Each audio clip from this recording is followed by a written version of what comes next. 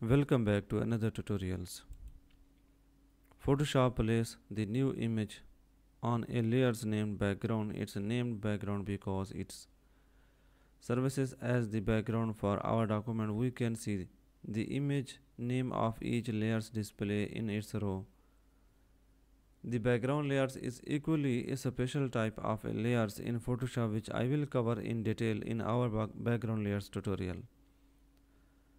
To the left of a layer's name is thumbnail image, now as the layer's preview thumbnail because it shows us a small preview of words on that specific layers. In my case, the preview thumbnail is showing me that the background layers contains my image. I probably cloud I have guessed the on my own since my document only has the one layers, but it's nice to know that Photoshop has my back. Thanks so much for watching.